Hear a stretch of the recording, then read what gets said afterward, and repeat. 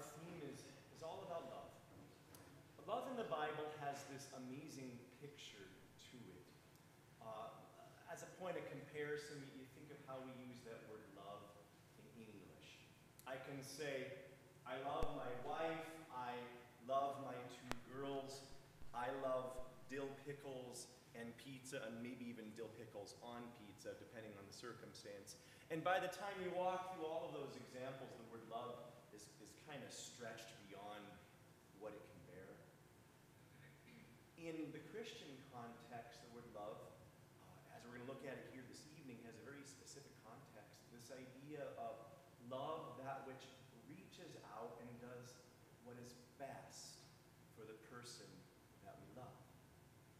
And so in our gospel, we're going to hear Jesus speak about love. And especially in our sermon, there's going to be some very pointed, specific, directions for love. So love. It's all about love this evening. We'll begin this evening with our opening hymn, hymn number 726, Love in Christ is Strong and Living.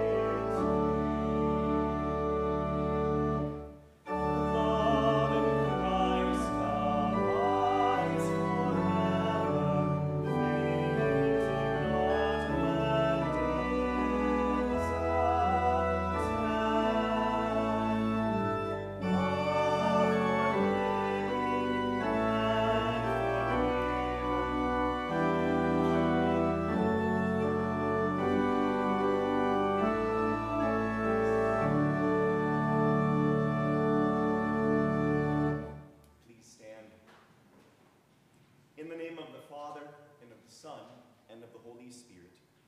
Amen. Blessed are they whose transgressions are forgiven, whose sins are covered.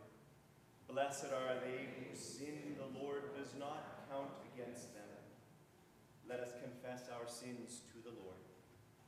Almighty, merciful Father, we have strayed from your ways like lost sheep. We have followed what we have devised and desired in our hearts. We have offended you and sinned against your holy law. We have done those things that we should not have done, and we have not done those things that we should have done. Have mercy on us, Lord. Spare us, forgive us, and restore us, according to your promises in Christ Jesus.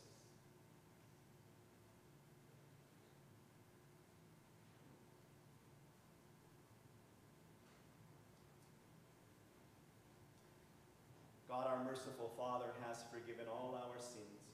He sent his Son, Jesus Christ, to be our Redeemer and Savior. Jesus paid the penalty for our guilt by his death on the cross and freed us from death by his resurrection from the grave. We have peace with God now and forever. Amen. The Lord be with you. Let us pray. O God, you form the minds of your faithful people into a single will. Make us love what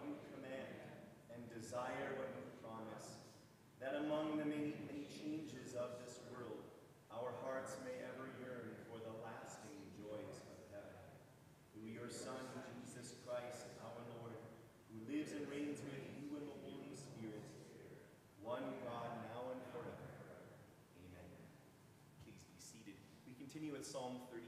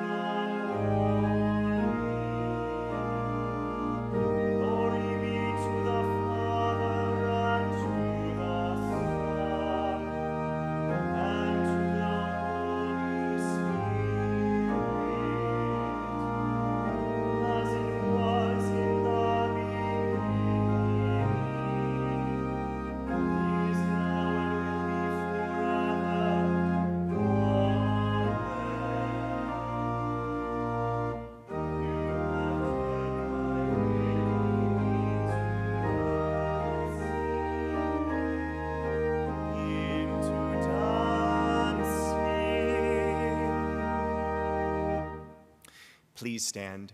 We continue with the gospel acclamation.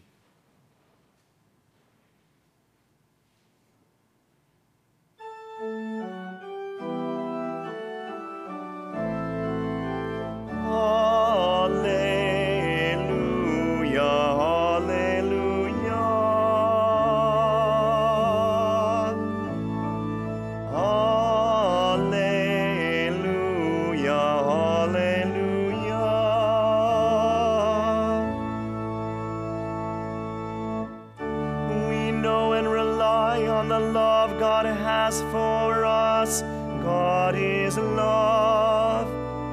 Whoever lives in God and God in them. Alleluia, alleluia.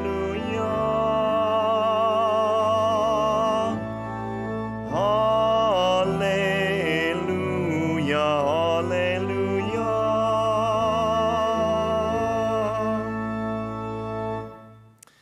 Our gospel for this evening is taken from John chapter 13.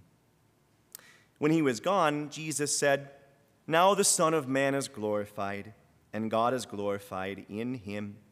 If God is glorified in him, God will glorify the Son in himself, and will glorify him at once.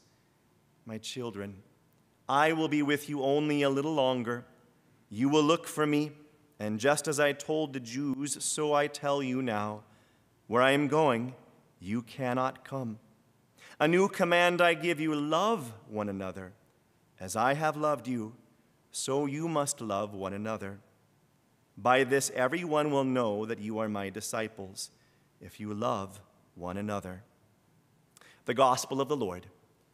Praise be to you, O Christ. We continue with our sermon hymn, hymn 469, Welcome, Happy Morning. Please be seated.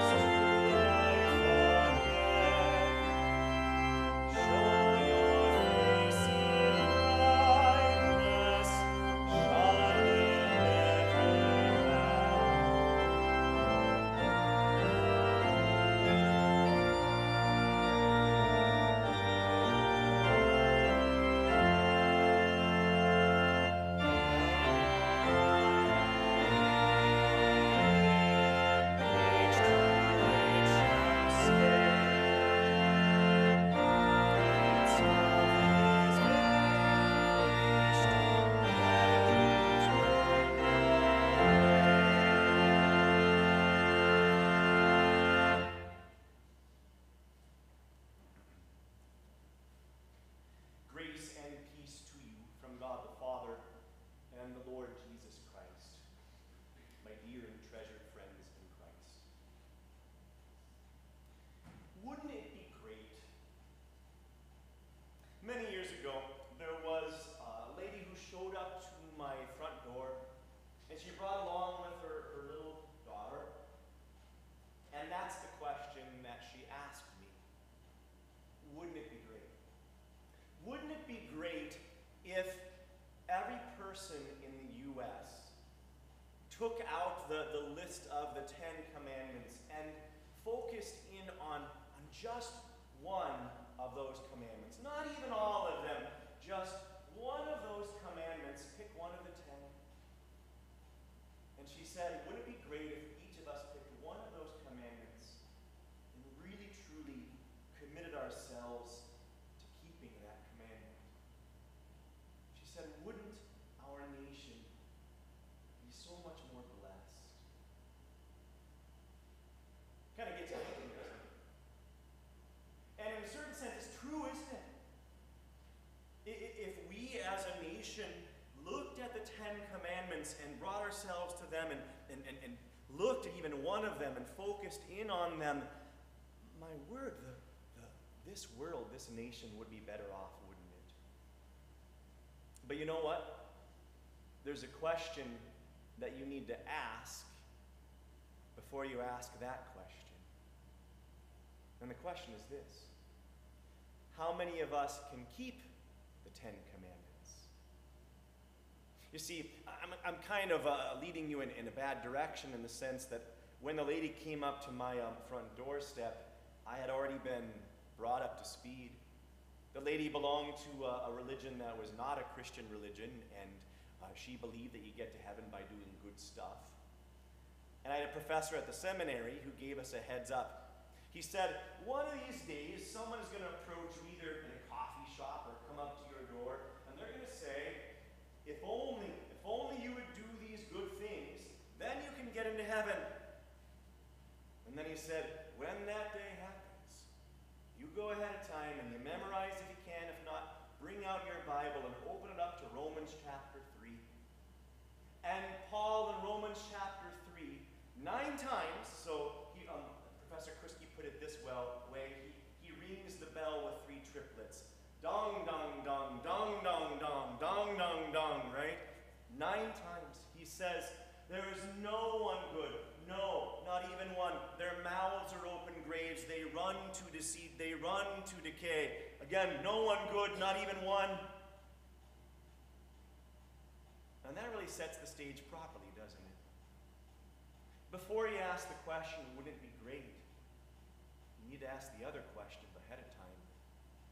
How many of us can actually keep the commandments? Not all of them, just even one of them. That's one of the main issues that we're looking at here in God's Word this evening. Peter, in Acts chapter 10, has a vision. And in Acts chapter 10, we get to hear what the vision was all about. This is Acts chapter 10. I'm starting at verse 9. About noon the following day, as they were on their journey and approaching the city, Peter went up on the roof to pray. He became hungry and wanted something to eat, and while the meal was being prepared, he fell into a trance. He saw heaven opened and something like a large sheet being let down to earth by its 4 corners. It contained all kinds of 4-footed animals as well as reptiles and birds. Then a voice told him, "Get up, Peter, kill and eat."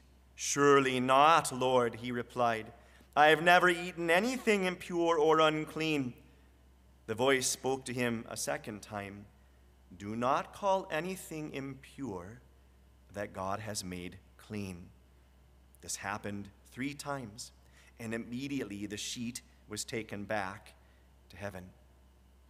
So in these words here in Acts chapter 10, Jesus has risen from the dead, and it's only been weeks, months since this happened. It hasn't happened, we're not looking ahead years or decades in the future. It's only been months. And the brand new early Christian church, they're wrestling with it. On the one hand, Jesus has risen from the dead, But on the other hand, there's all of these commands in the Bible. There was hundreds and hundreds of commands in the Old Testament, and of course, at the cream of the crop, as it were, are the Ten Commandments. And there's this swirling around sort of question, what do we do with them? So Jesus rises from the dead. We know our sins are forgiven, but what do we do about all these commands? What do we do? And it makes it very difficult then, because if you're a Jewish person, how do you go out and you share the gospel if there are these boundaries in the way? These borders, these laws of clean and unclean. For example, if you're a Jewish person, you are not allowed to touch or handle anything that a Gentile has touched. You're not allowed to go into the same house as a Gentile, as a non-Jew, because then you would become ceremonially unclean. It makes it challenging then, doesn't it, to do evangelism, doesn't it? And so Peter, along with others, are wrestling with this question. On the one hand, Jesus rose from the dead. The proof is there that our sins are forgiven. But on the other hand, what do we do with all these commands that are there in the Bible? So there's this vision. And in the vision, there's something like a sheet, like a bed sheet, that's dropped down from the sky. And on it, now, I didn't notice this before, but notice how the Lord is kind of sneaky. Peter goes up on the rooftop to pray. And what are they doing below? They're preparing the meal. It's kind of like over at our church, the kitchen is right below where I'm preaching. And if they have a potluck, that smell oozes up above, right? And I think the ladies do that deliberately so I'll get done with my sermon earlier. But nonetheless, there's that smell. The same thing's going on here. Peter is hungry as they are preparing the food rather. And what happens then is there's this sheet that gets dropped down from heaven, and on it are all of these unclean animals. The pigs, for example, reptiles, types of unclean birds they're not allowed to eat. And they're on this sheet. And the Lord then says to Peter, get up, slaughter that pig, slaughter that reptile, and eat it. And Peter then says in response, not a chance. Very strong way of saying no. And then the Lord responds by saying, do not treat as if it's corrupted that which I have cleansed. And this happens 3 times. And of course, then the vision from the Lord goes away. And Peter is left there wondering, and then very quickly then he puts it together. And the Lord in those words isn't just speaking about animals. Far more to the point, he's speaking about people. Jesus has cleansed us. And the result of it then is there aren't these boundaries and borders that there used to be. And so what happens then is Peter then, as we're going to read, he goes to Cornelius' house, this Roman centurion, and he goes into the house.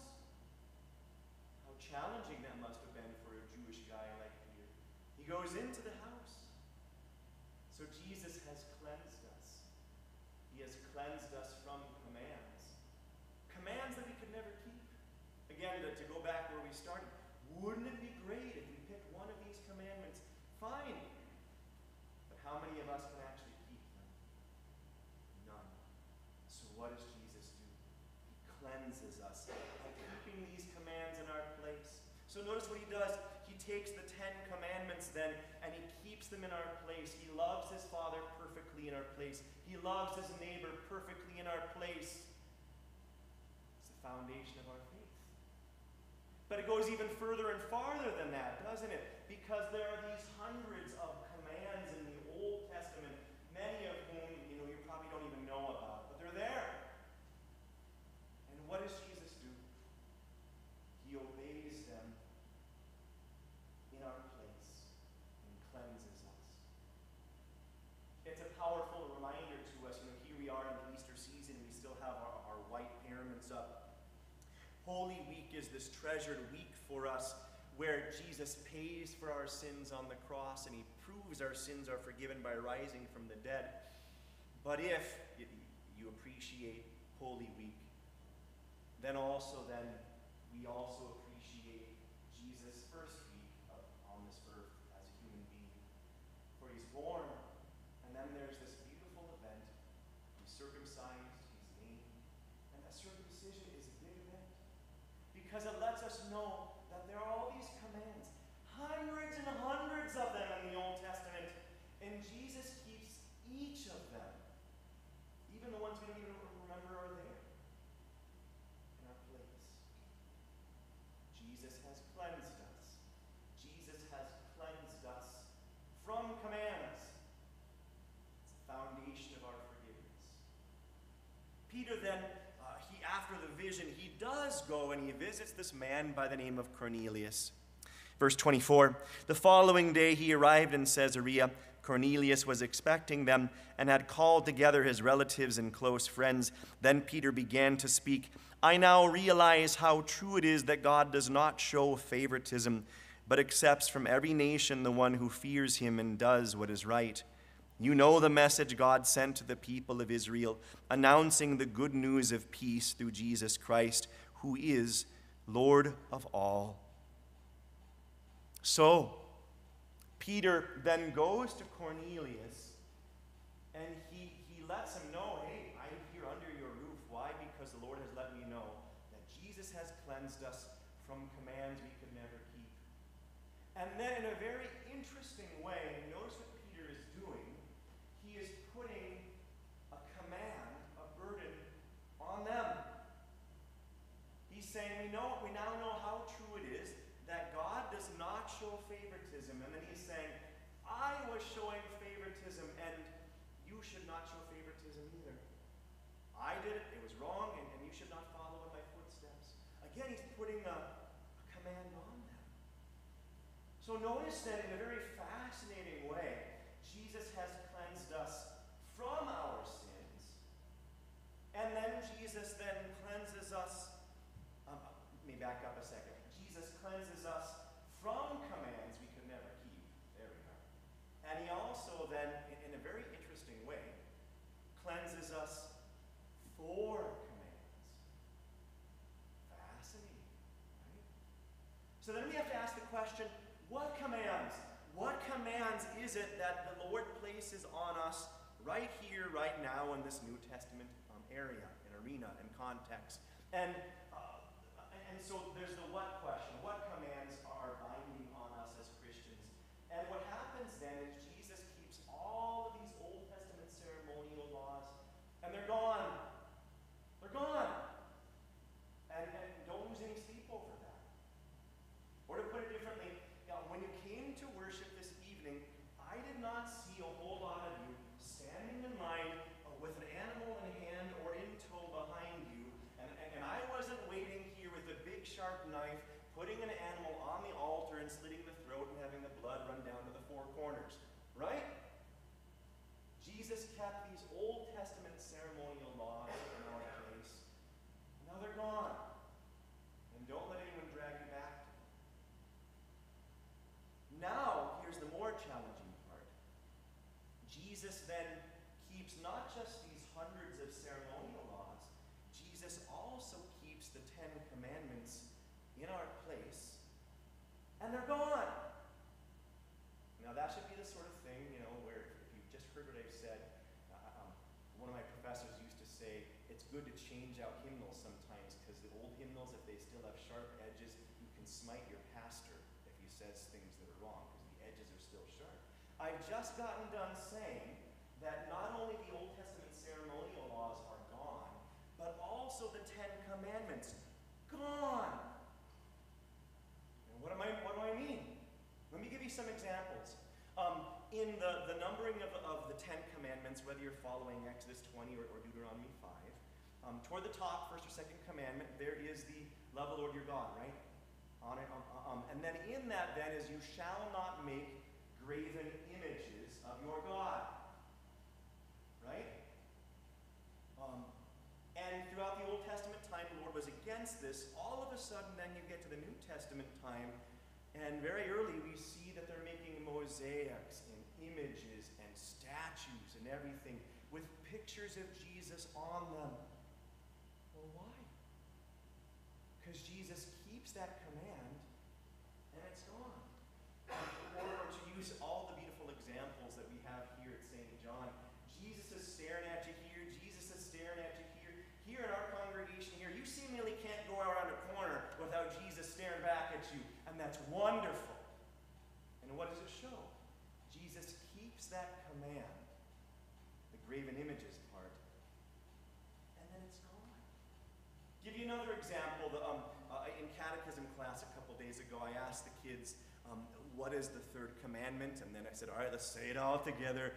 Remember the Sabbath day by keeping it holy. And then I said, now what day of the week is the Sabbath? And one brave soul lifted his or her hand and said, Saturday. And I'm like, okay, Saturday. What day of the week do you usually worship on?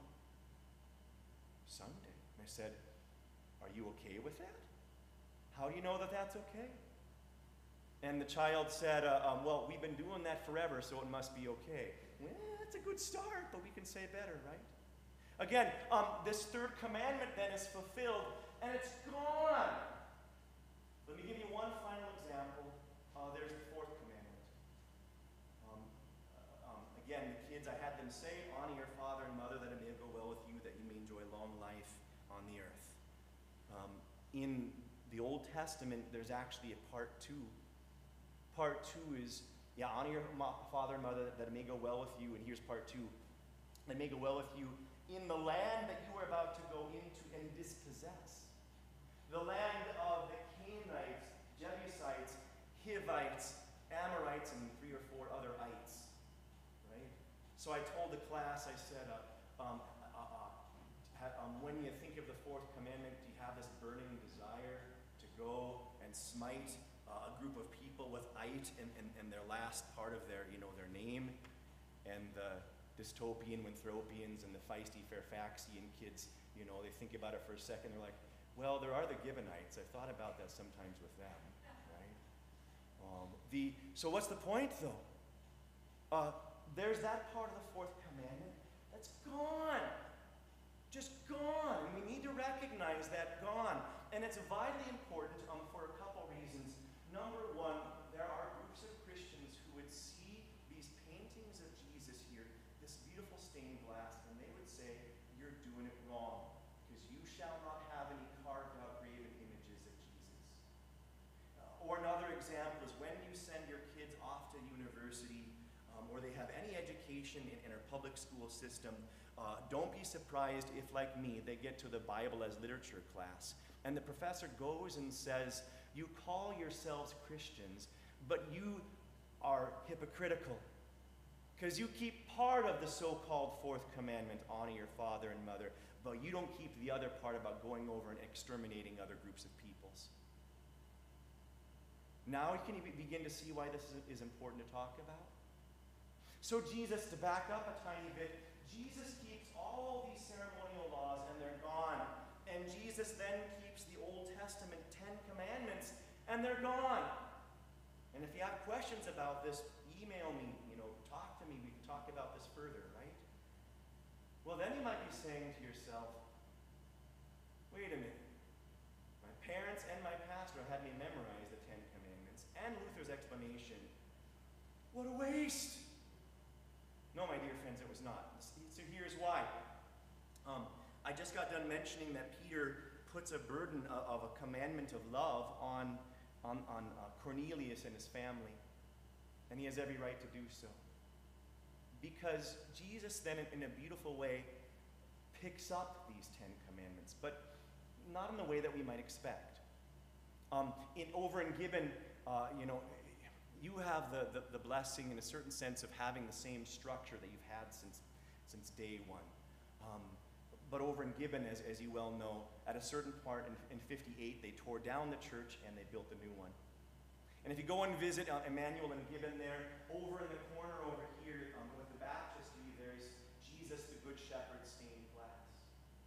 And no doubt, as they were tearing down that old white church, all the stuff on the outside, all the white siding, they're like, garbage, garbage, garbage, right? But then they get to the stained glass Good Shepherd, and what do they conclude?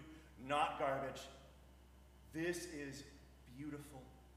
This is useful. So we're going to take this out of its context in the old church, out of its casing, out of its setting, and take it to the new church and give it a beautiful area. So for age after age, generation after generation, people can see the Good Shepherd right there. It's the same Jesus, it's the same stained glass, but in a different setting, in a different context. And that's what Jesus does with the Ten Commandments. He doesn't go to the Old Testament and lock, stock, and barrel drag them into the new. No, he keeps them and then they're gone. But he takes the teachings of them, the foundation of them, and then he builds them up anew. Okay, so Christ has cleansed us from commands. Christ has cleansed us for commands. And we've talked about the what. Let's talk about the why for just a second. Why would Jesus then, if he's kept all of these commands in our place, why would he refurbish them? Why would he redo them for us in the New Testament? Reason number one, I don't know about you, but I have a sinful nature. And my sinful nature, until the moment I die, will always love myself above everybody else. So these Ten Commandments then, again, a refurbished, modified version, are here for us to show us our sins like looking into a mirror. The other reason then is as a guide, to give us a way to thank our Lord and give us true wisdom by looking back in the past and seeing how they approached the same problems. So the what, and then now we talked about the why, and finally then the how. And that's where we get to these words. So again, notice the burden, the command that that Peter is looking at. God does not show favoritism. Neither should you. And that applies in a big and broad way. All of us who are baptized into Christ are children of God.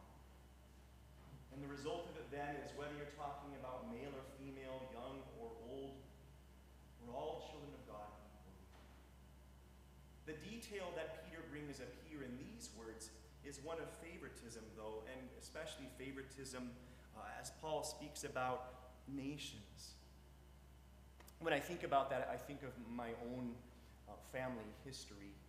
On my dad's side, they were originally from Germany, and then they traveled to Russia because they were dirt poor farmers. And for a generation or two, it worked out well there. They were in Russia teaching the Russians how to farm, and then favoritism was shown against them, and they left. And when they left lock, stock, and barrel, entire villages leaving and going to the U.S., and they were treated horribly there in Russia. And then you would think they're coming to this land of opportunity here in the United States, and sadly, there was favoritism that was shown against them when they got here. They didn't dress like us Americans, wearing long Russian clothing. They didn't speak like us Americans. They were speaking German as they came off the boat, and they were poor. And there were people that said, look at them, those immigrants, they come, they don't speak our language, they take our jobs. How dare they? And that statement right there, I've thought in recent months, how shocking that statement is. Because that favoritism has always been around. And today the context of that is not for people 150 years ago coming from Russia speaking German, but instead it's people coming to our own community. The people who don't speak the language that we do. They don't look like we do. And there is this temptation to look at them and say, why don't they speak our language? As if speaking English is so easy to pick up. Well, why don't they dress like we do? They're coming here and they're taking our jobs. And it makes us ask the question, the same one that Peter asked himself. Am I showing favoritism? And notice then we have this amazing example from Peter. What I love about Peter, whatever he did 100%, right? He doesn't get the fact that since Jesus rose from the dead, we're all cleansed from commands we could never keep. He doesn't get it. So then the Lord reveals that to him, and what does he do? He's going around to everybody saying, I messed up. I didn't get it. I didn't get it at all. I was showing favoritism, and Jesus has revealed this to me. I repent. I am forgiven, and I am sharing this forgiveness to you. And I'm not just sharing it, I'm showing it to you by coming into your house, shaking your hand, eating your food in the same, bowl that you're eating it from. What an amazing example to follow. To know that there are times that, as Jesus says, love one another. And one of the ways we can see that we've failed is there are times that we've been tempted and even given in to favoritism. That, along with all the other commands that we could not keep, is forgiven and fulfilled. Christ has cleansed us. Christ has cleansed us from commands we could never keep. And Christ has cleansed us for commands. Amen. Please stand.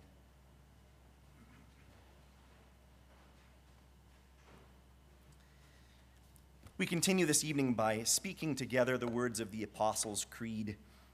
I believe in God the Father Almighty, maker of heaven and earth.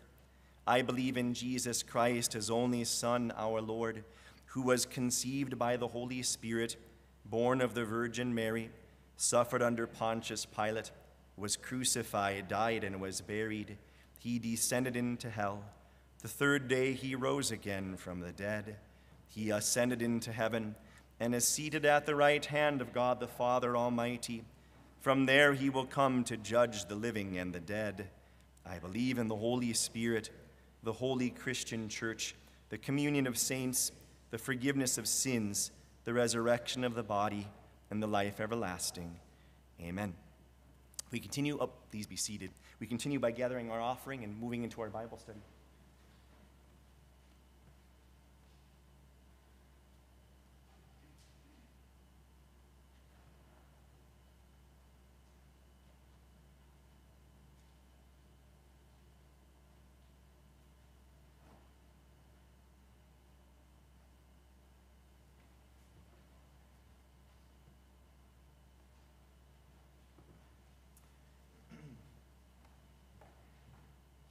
We're going to take a break.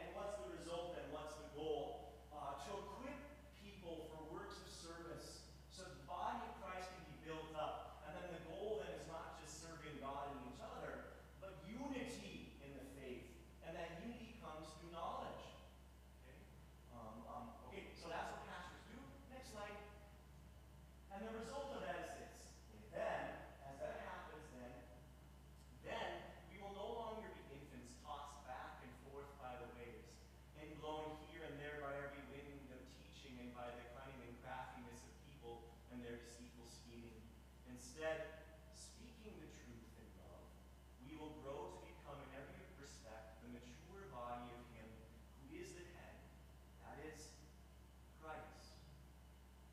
Okay, so notice here the result is we're no longer babies, infants, tossed back and forth by false teaching, blowing back and forth like being torn apart on a sea. And then, so not this, but this. What does being mature look like? Speaking the truth in love. That's what maturity looks like. Okay, next slide. Okay, so again, so on the first slide, let me go back one slide, please. Go back one slide. Help me answer the question, what actions do Christians take when it comes to communicating? What actions do Christians take when it comes to communicating with each other? I helped you out by underlining it. We speak, right? We put words together, okay? Speak the truth. But notice then there's a context. Speak the truth in love. Okay, thank you. Then, next slide. If your brother sins, go and point out their fault just between the two of you. If they listen to you, you have won them over. But if they will not listen, take one or two others along so that every matter may be established on the testimony of 2 or 3 witnesses. The very famous words in Matthew chapter 18 that you've probably heard before. So the context is this. If you have done something wrong against me, there's this urgency for me to go and speak to you. Why? Because I want you to be forgiven. There's this urgency. Forgiveness is at stake. Salvation is at stake. So there's this urgency. If you have sinned against me, you may not even know it. You know, you might have been making fun of my pillow pet or my kids or my football team. I don't follow football. You've noticed that by now. But you might make fun of that, and I might be, I might not even notice. You might have done something wrong against me, so I go to you and I show you your sin. Okay. Next slide. Therefore, if you are offering your gift at the altar, and there remember that your brother or sister has something against you, leave your gift there in front of the altar first. Go and be reconciled to them. Then come and offer your gift. No, now this is where the setting changes. In Matthew 18, it's if you sin against me, there's this urgency. I need to go to you. But now notice here it's the opposite. Instead of you sinning against me, if I have sinned against you, notice then the urgency. You drop that gift right there. Oh, by the way, the idea here with a gift is it's a fellowship offering. It's this, I have been forgiven, and now I'm at peace with God above and my neighbor. Well, if that's not true, if I've sinned against my neighbor and haven't been reconciled, you drop that gift right there, and you go and be reconciled to your neighbor because you messed up. So again, notice there's this urgency to go and speak, right? Okay, next slide. When it comes to communication, what action are we as Christians supposed to do? Next slide. Or is that like a real question? Okay, summary. That's a real question. Thank you. Help me out. When there are challenges as Christians, what challenges arise if we as Christians, so to back up one slide, when it comes to communication, what action are we as Christians supposed to do? Help me fill in the blank. Speak. All right, you're with me. All right, next slide. On the other hand, what challenges arise if we as Christians do not speak to each other? Can you help me fill in the blank? What are some of the things that might happen if we don't speak? Yeah, misunderstanding. Excellent, Mr. Risto. At the end of the book of Hebrews, it says, make sure that no root of bitterness rises up between you. Satan loves that when Christians don't speak to each other. And then what happens then is this bitterness, it goes from bad to worse because our thoughts just spin out of control, and we think some pretty bad thoughts. Okay, a good example. Any others? What challenges arise if we as Christians do not speak to each other? You might not know there's a problem. Yeah, you might not even know. You might be blindly doing the same dumb, stupid thing again and again just because you don't know. You just don't know. And then it makes the matter even worse because no one in love is going to go and speak to you. Right? A good example. Yeah. Any other examples? Okay, next slide. So one of the other examples here is from 2 Corinthians. We have spoken freely to you, Corinthians, and opened wide our hearts to you. We are not withholding our affection from you, but you are withholding yours from us. Interesting, isn't it? So Paul, this is now the second letter that Paul has written to Corinth. Corinth is an amazing book. It's very useful for us in the New Testament because seemingly every mistake you could make in a congregation, the Corinthians made it. So it's useful to have a look at it. Now again, I'm not saying that as if we have things figured out. We have our sins too. But they made a lot of mistakes, and one of them is this. Paul is reaching out to them. His heart is exposed to them as he's trying to speak to them. And what's their response to him? What might you guess by the words that Paul is saying here? He's reaching out to them, but what do you think they're doing to him? Are they responding? No. And notice then where that puts Paul. He says, we have opened wide our hearts to you. We are not withholding our affection from you, but you are withholding yours from us.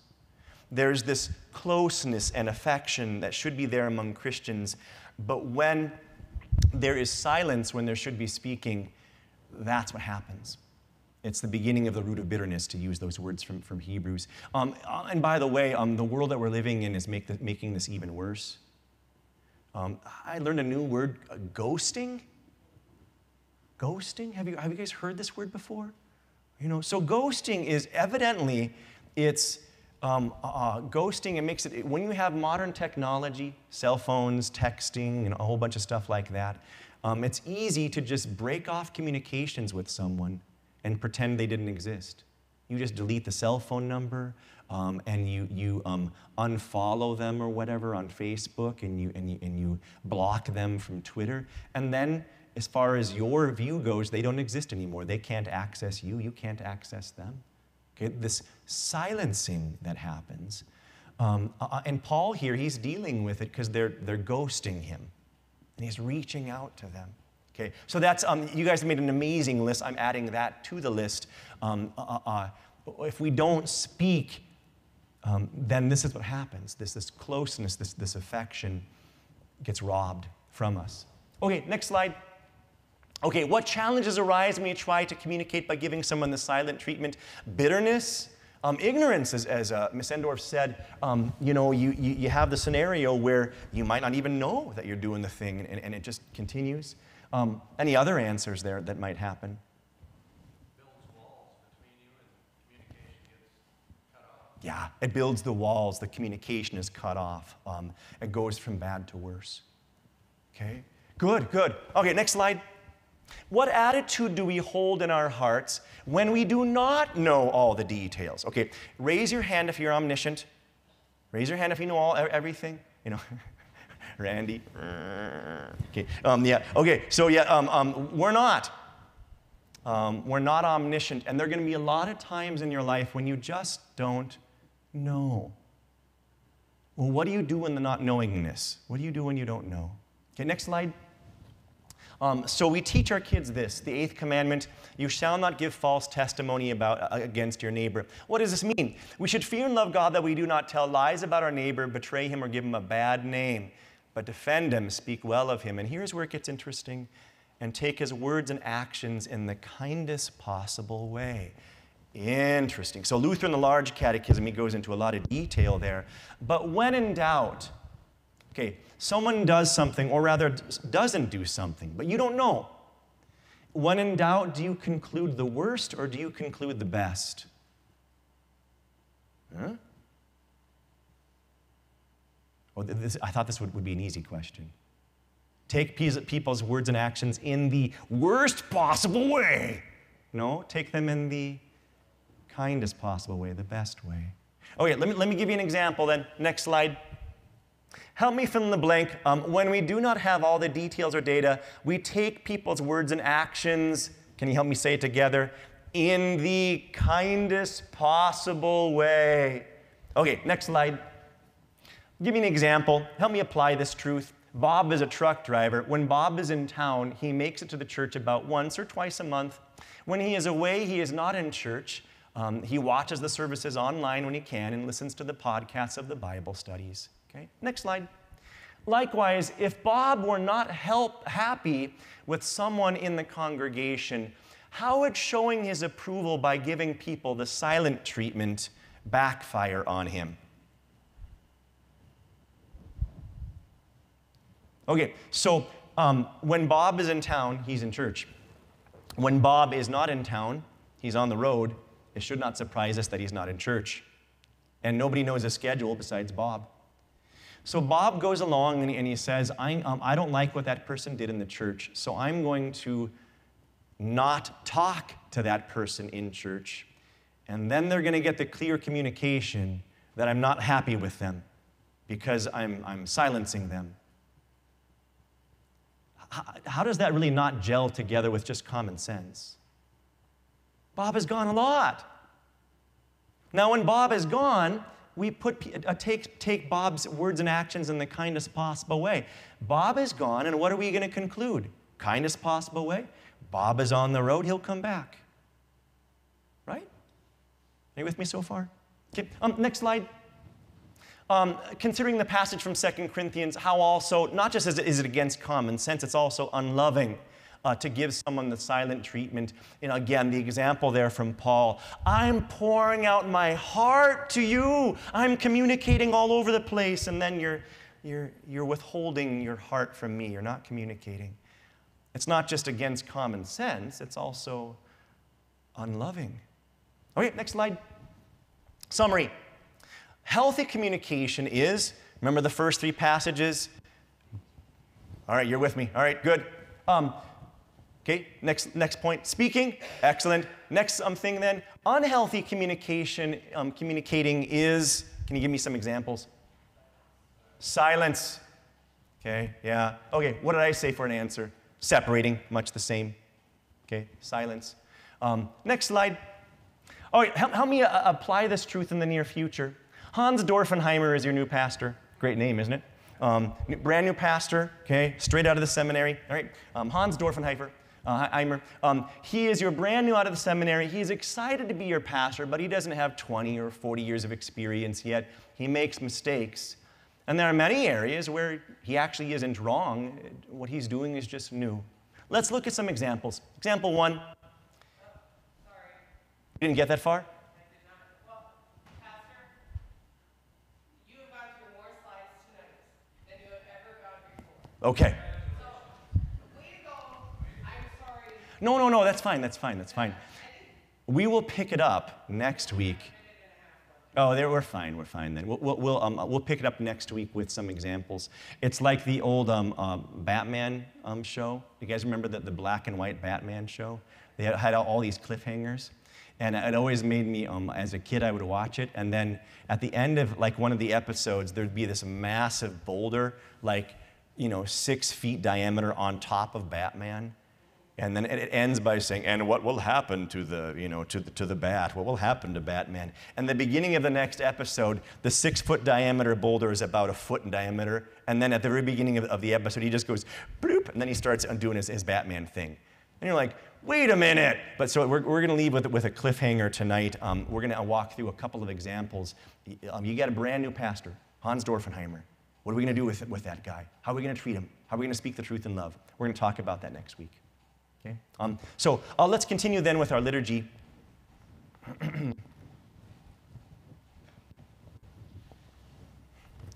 Okay. Please stand. We'll continue with our prayers.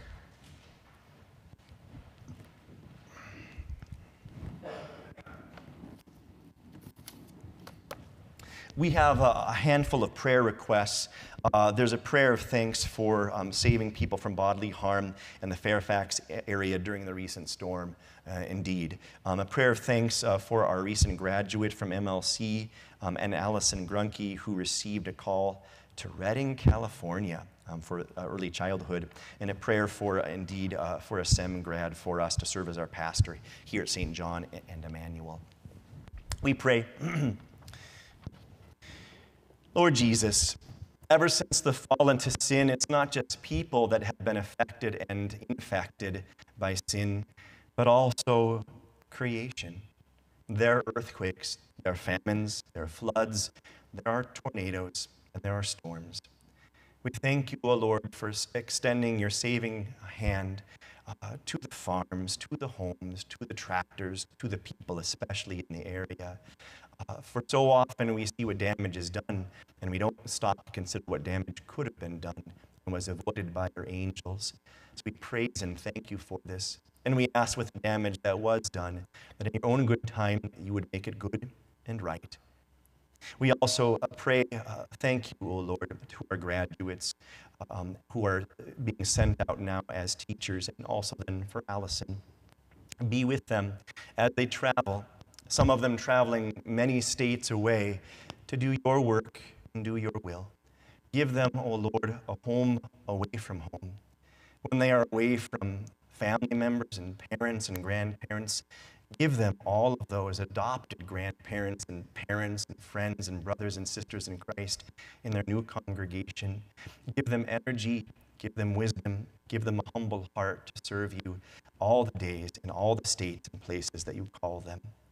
And finally, O Lord, for our own sake, we pray that you would give us a graduate from our seminary to serve as our pastor. It's going to be close to 2 years now. And we ask that you look down on mercy and give us a pastor, not because we have asked for it or deserved it, but purely out of your grace. For as we walked through this evening, you are the good and gracious shepherd who ascended into heaven, and you gave gifts to your church, preacher teachers who would go and share your word with you, share your word with us. Give to us a shepherd who would shepherd your sheep. We pray this in your name. Amen. And we continue with a prayer. You've taught us to pray. Our Father, who art in heaven, hallowed be thy name. Thy kingdom come, thy will be done on earth as it is in heaven. Give us this day our daily bread, and forgive us our trespasses, as we forgive those who trespass against us. And lead us not into temptation, but deliver us from evil. For thine is the kingdom, and the power, and the glory, forever and ever. Amen. The Lord bless you and keep you. The Lord make his face shine on you and be gracious to you. The Lord look on you with favor and give you peace. Amen. Please be seated. We conclude with our final hymn, hymn 699, Take the World But Give Me Jesus.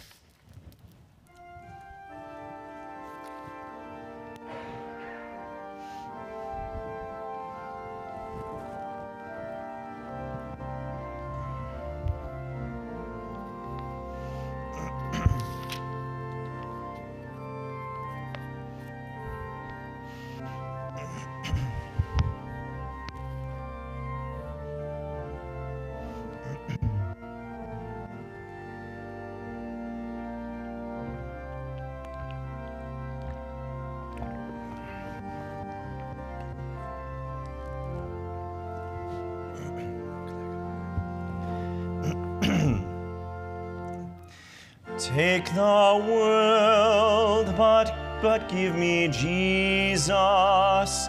All its joys are but a name, but his love abides forever, through eternal years the same. Oh, the height and depth of mercy, oh, the length and breadth of love, oh, the fullness of redemption, pledge of endless life above.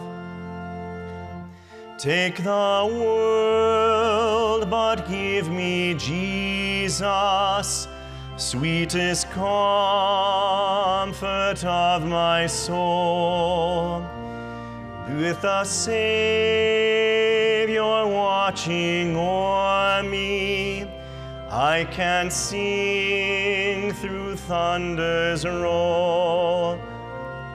Oh, the height and depth of mercy, oh, the length and breadth of love, oh, the fullness of redemption, pledge of endless life above.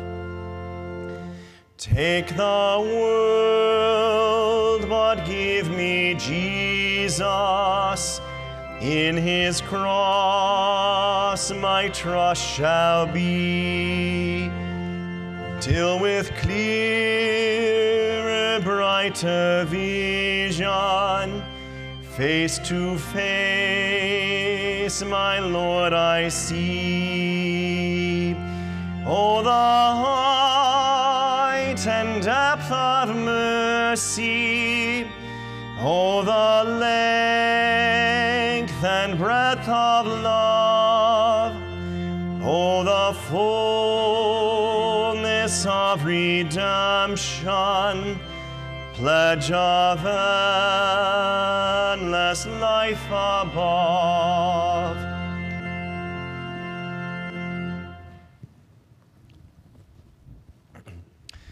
Good morning, or evening, good evening. Yeah, okay, all right.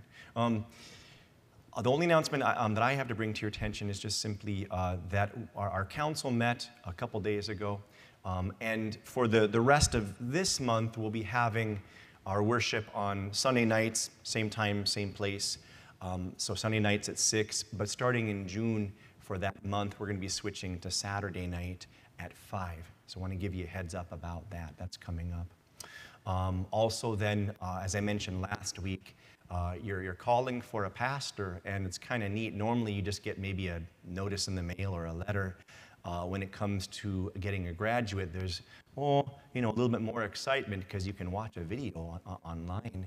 Of course, I think it's on a Thursday morning, that 26th, so you might be working, but if you're not, it's kind of neat to see it. It's a very beautiful and unique event to see, and we're all keeping that in our prayers. Most likely his name is not going to be Hans Dorfenheimer, but we'll see. We'll see. Any announcements I'm missing?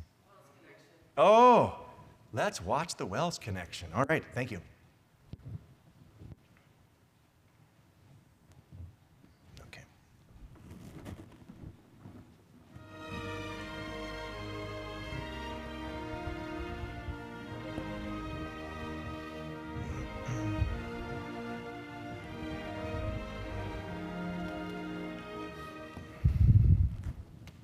Hi, I'm Wells President Mark Schrader. Years ago, Christian congregations automatically had a good reputation in their community. Today, we have to earn it. The word for that process is pre-evangelism, and it's increasingly important, especially for our mission congregations, as they build connections in new communities. As with any new mission start, the leadership at In-Town Lutheran Church in Atlanta looks for ways to reach out in our Savior's name to the surrounding community. But the usual canvassing and mailers won't connect with a population that's increasingly wary of Christians. Leaders here realized the first step is to earn the trust of their neighbors. It's very important for churches to not only have the gospel message of Jesus to tell people if they come to hear it, but to also show what the gospel is to people. One way members of In-Town demonstrate they care is through an event called the Christmas Store. People who don't have the resources to buy Christmas presents for their families can come to the church and choose some modest gifts at no charge. It's very hopeful, and I think that giving kids and adults the chance to feel really hopeful during the season is important. Not only does this event give hope to people in need, but it also gives members a meaningful opportunity to serve others face to face, to make a difference in the community. Because building authentic relationships is a key step to building a Christian church. This wasn't like, oh, I have to go help at church. It was like, oh, I'm going to go hang out at church. You know, it's just a very different scenario when you really feel like you have true friendships. When I came here and I see that everyone is so connected as a family, they care for you, they care for your kids, it just made me want to be a part of it. How can I not? I could have been anywhere today, but I wanted to be here because it's the love that brought me here, and I love it.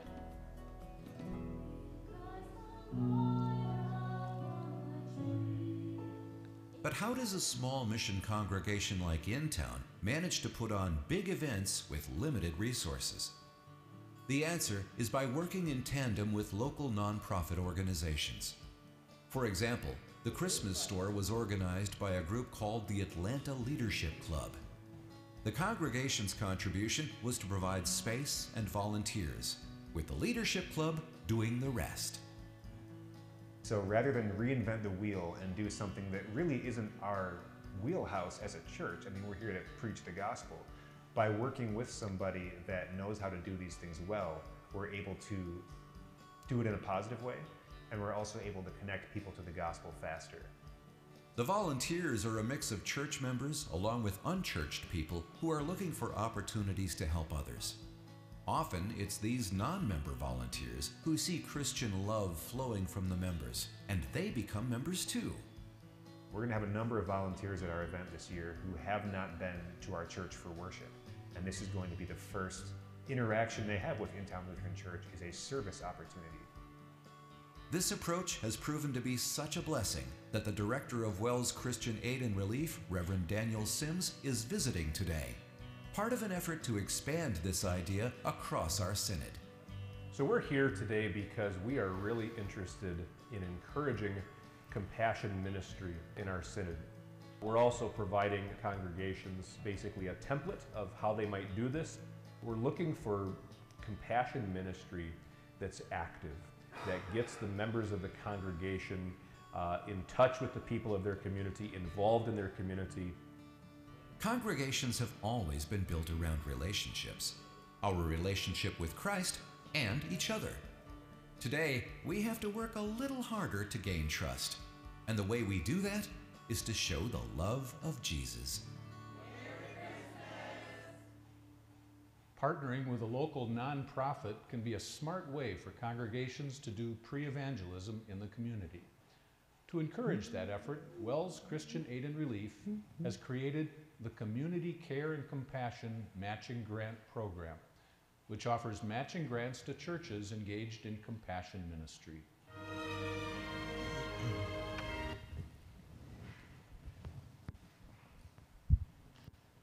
Those are all of our, Mr. Risto? You might want to mention, you were talking about praying for that. We get a pastor from the seminary that we did not get a call, filled for our teaching position, Fairfax site.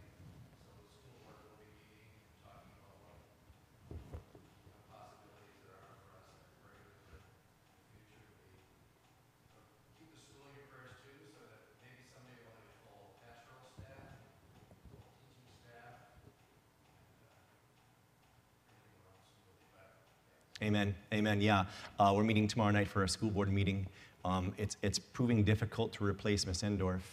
I've been thinking of contracting with like an Android robot company to get a robot, but we might be opening up a can of worms. Having two Miss Endorfs running around that's more than the world could probably take. So keep our school in your prayers too, because there are 140 vacancies for teachers, and that means it's just going to be some difficult years ahead, and we pray for the Lord of the harvest. Yeah. May the Lord bless you richly. Christ has cleansed us from commands we could never keep, and Christ cleanses us for commands to keep. Amen.